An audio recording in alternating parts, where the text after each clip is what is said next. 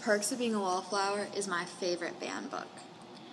Yes, it has controversial content, including homosexuality, rape, abortion, drug use, suicide, profanity, masturbation, and sexual abuse. But what makes this book so special is how unbelievably raw and real it is, the way it teaches us so much about our lives.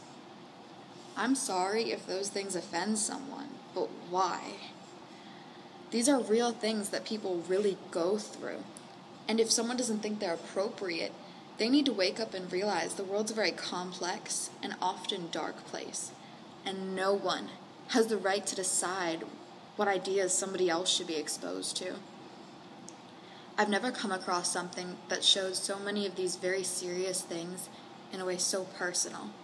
Usually topics like sexual abuse are avoided so we can be politically correct, but I know I would have loved to see something that would have made me feel not so alone.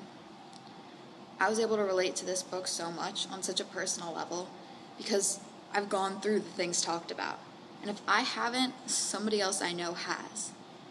If a book can connect with you, that's a really powerful thing.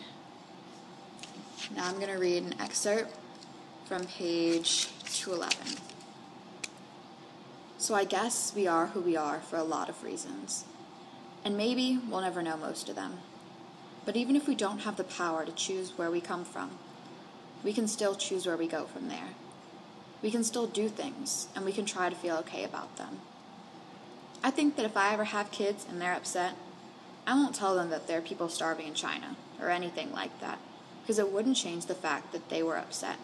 And even if somebody else has it much worse, that doesn't really change the fact that you have what you have, good or bad.